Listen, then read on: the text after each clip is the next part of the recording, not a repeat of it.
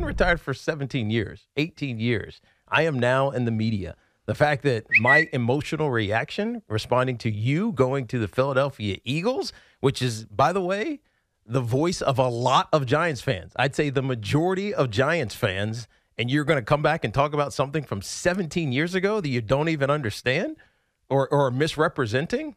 That's fine. Be that way then.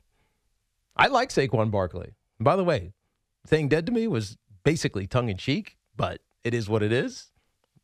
Get offended. Not sure what he's talking about. Now, if he's going to pull this, I'm gone now, hate me if you want to, fine. We'll hate you, right? You're not talking to me because I don't care. I've been retired for a long time, almost 50 years old.